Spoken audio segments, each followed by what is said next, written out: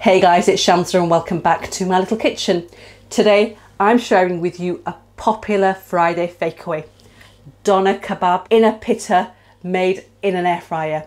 Yes, 2 recipes in one, and the pittas are also made in an air fryer. Now if you don't fancy making them, then that's fine, you can buy shop bought ones. And I'm also throwing in 2 popular sauces that are served with the doner, which is the garlic mayo and the chili sauce. So watch right till the end to make this fakeaway meal in your air fryer.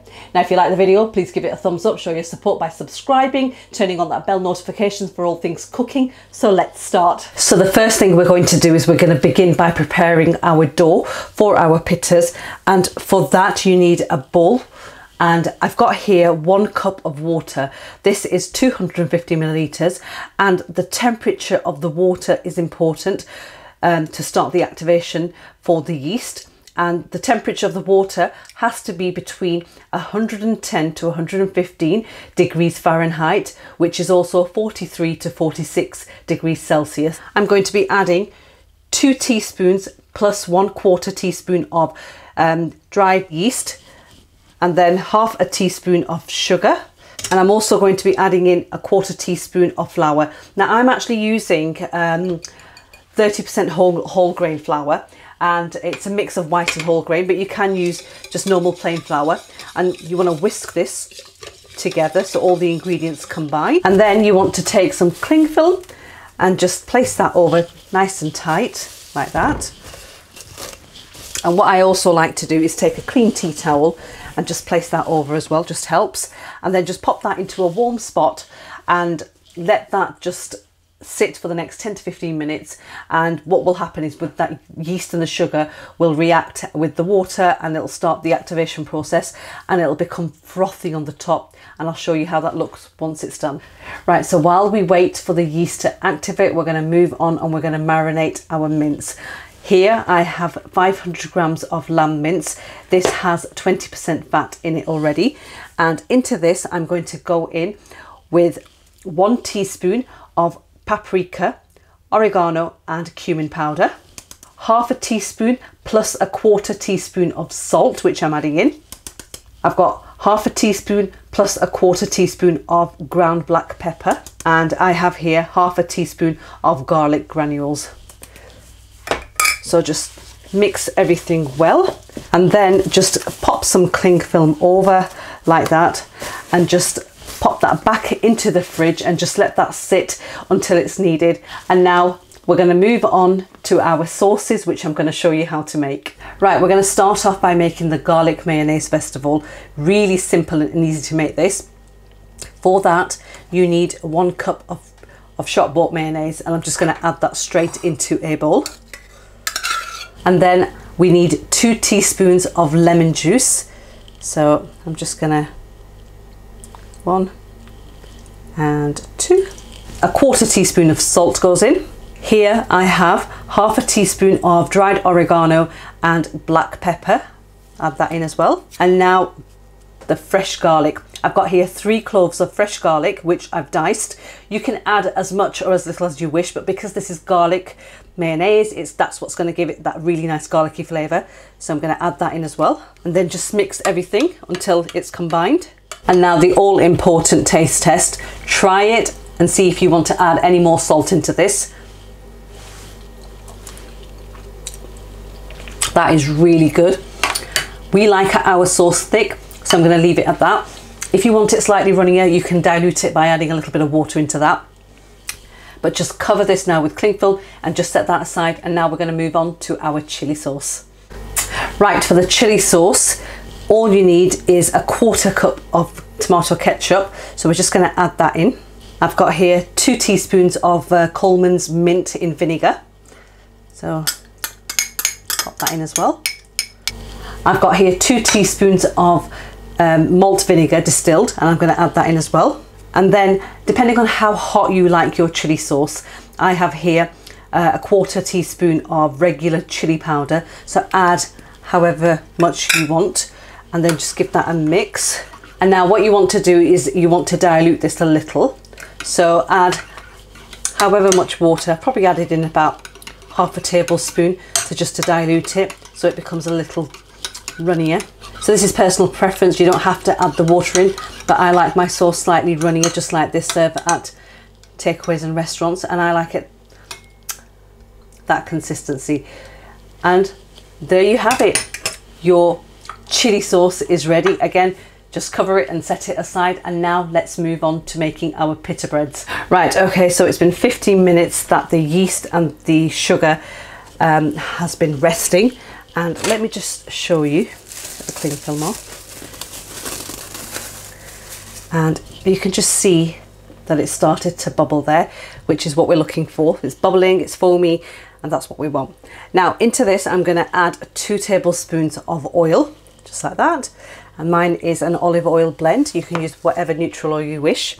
I've got half a teaspoon of salt going in as well. Now I've got my flour here to show you, and it is the same flour that I used before. It's plain flour with white and whole grain, and all you need to do is just make sure you skim off the surface. And because obviously we're using flour, the cup measurement is in milliliters, so this will roughly equate to 140 grams. So we need 2 cups of flour, so 1 cup in there, so the 2nd cup going in.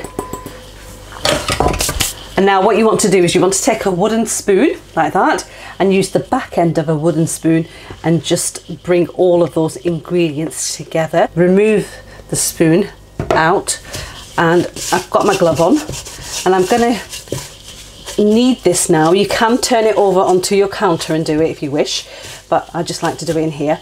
And I'm going to knead it for the next 5 minutes just to bring all of those ingredients together nicely. And if the dough gets a little bit tacky, you can add a little bit of flour and just keep kneading like that, not too much.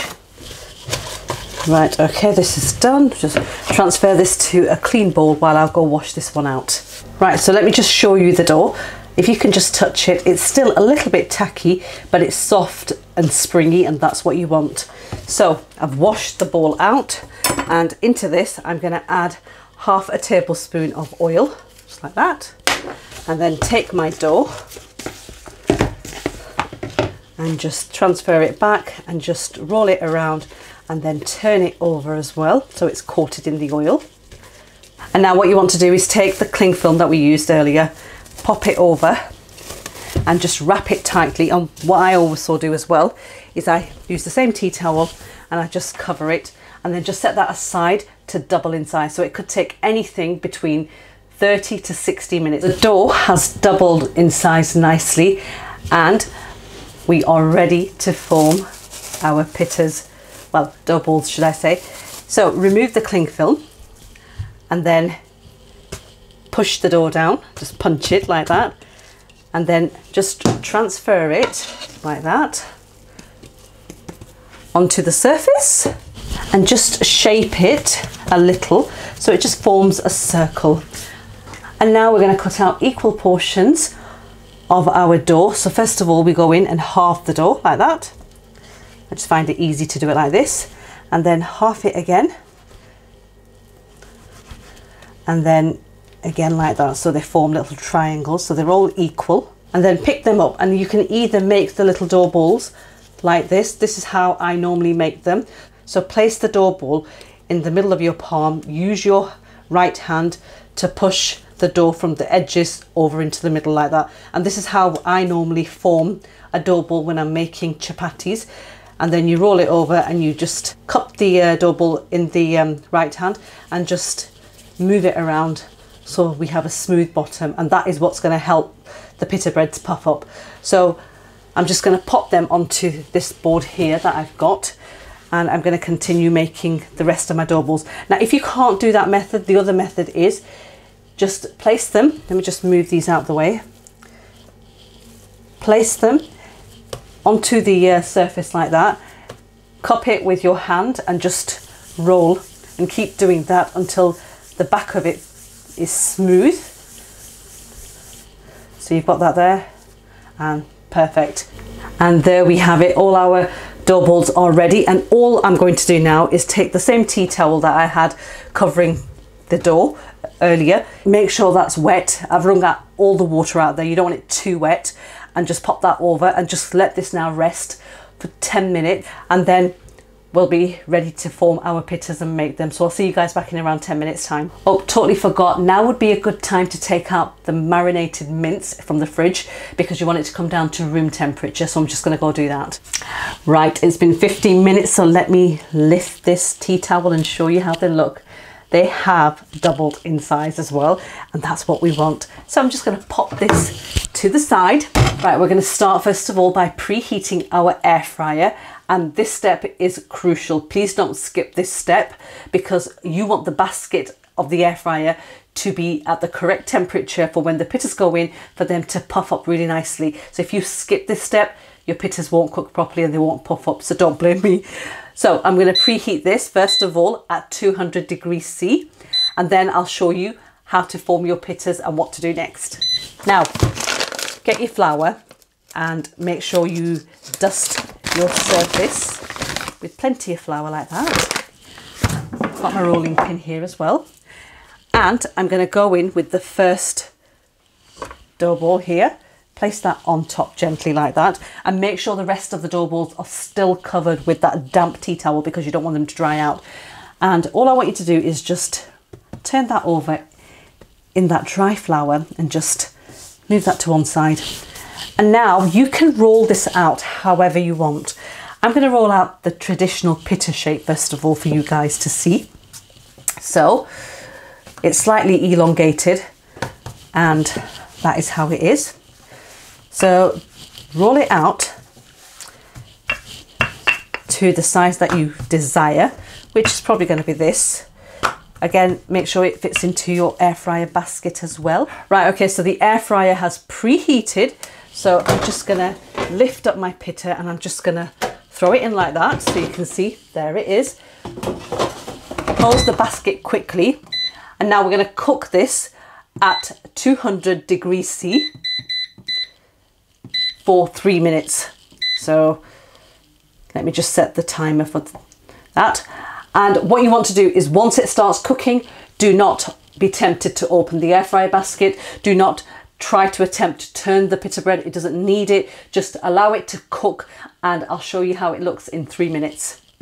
And there we have it. The 3 minutes are up, and you want to use an oven glove at this point because it is quite hot, but just look at that, how beautifully has that puffed up. And all you want to do is just gently remove that, and then take a clean tea towel and just place them in the clean tea towel, as you can see here. Cover it and let it sit now until you've finished making the remaining batch. And there you have it, guys. All my pittas are ready. I'm just going to cover them and just set them aside, and now we're going to move on to cooking our doner. Right, so here is my mince that we took out the fridge earlier. I'm just going to give it one final knead before we wrap this up in foil. And then you want to take this, and I've got myself a large piece of foil here, and I'm going to place that in the middle, and I'm just going to shape it like a sausage here. Make sure you leave some room here because you don't want it going to the edge. And then you want to flip your foil over, and you want to really tightly just roll this and make sure it's really nice and tight. And then what you want to do is the end that you've got here, you want to bring that to the top and take the edges, push down slightly, and just turn them up like that on both sides, because that'll just stop any of that wonderful cooking juice that the doner will release to escape. And then that is your doner meat ready to go into your air fryer. So the air fryer is already hot because I've just finished making the pitta bread, and all I'm going to do now is just gently add that in like that into the basket, and we're going to cook this now for 30 minutes at 200 degrees C. And I'm just going to set the timer for the air fryer, and within that 30 minutes you don't need to turn it around, you don't need to move it, just let it cook, and I'll show you how it looks once it's done in 30 minutes time. Right, okay, so it's been 30 minutes that the doner has been cooking away. It's finished, and what I'm going to do is I'm just going to take it out of the air fryer, and I'm just going to place it on a plate, and I'm just going to leave that to rest for 10 minutes before I open that up and show you how it looks. So see you guys back in 10 minutes. Right, so the doner meat has rested for 10 minutes, and now I'm going to get my wonderful husband here to carve this, because apparently he does a better job than me. So we're going to open this now on camera so you can have a look. So take it away, please, darling. Ignore my fingernails.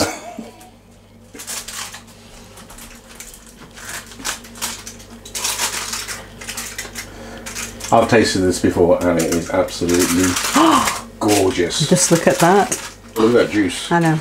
And that's what 10 minutes of resting does. It allows the meat to rest and for the juices to be... Have a plate, please. Would you like a fork as well to hold on to it? Yes, I think that might... I can move that apart. Yes, it is very warm at the moment. There you are. I'm just gonna pop the... Pick that up. Can you take that forward away, please? Hold on, darling. Right, okay. Can I put it on the plate? Yes, of course. Because we're going to drizzle that wonderful juice. Give the juice, guys. Over the doner meat. So here goes. So, knife. And if I mess this up, turn it down. Sorry. It's the other way. Other way.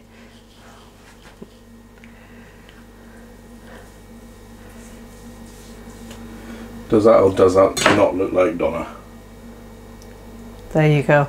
Absolutely wonderful. I'm just going to try this little bit here. I think so as well. You know what, that's actually better than meat shop, no doner shop. All that flavour's there. Can't wait to dig in later, but just look how juicy that is. If you haven't got a sharp knife, get a bread knife or a carving knife. The sharper the knife, the better.